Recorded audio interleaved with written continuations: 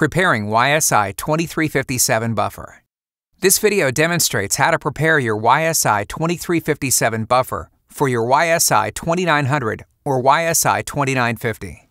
Start by measuring 1 liter of distilled deionized water in a graduated cylinder. Pour it into a flask or a beaker. Pour 2 buffer packets into the water. Add a stir bar and mix it until everything is dissolved. This will take several minutes. While it's mixing, check to make sure that your buffer bottle is clean and ready for fresh buffer. When all of the buffer powder has dissolved, pour the buffer into the buffer bottle and place the bottle into the instrument. Screw on the lid, and you're ready to prime your buffer line.